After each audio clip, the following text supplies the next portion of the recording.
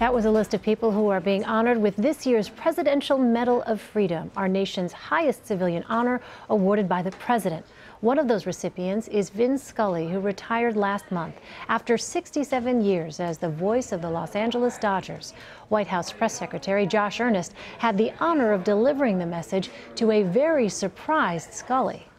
There, my name is Josh Earnest. I'm the White House Press Secretary. Oh my gosh, I certainly know the name. How are you, sir?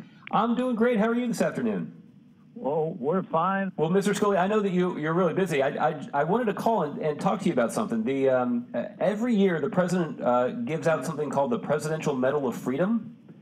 It is yes. It's the highest civilian honor that any president can give, and President Obama has given it out every year that he's been in office, and he gives it to just a handful of people. And this year he's going to give it to you.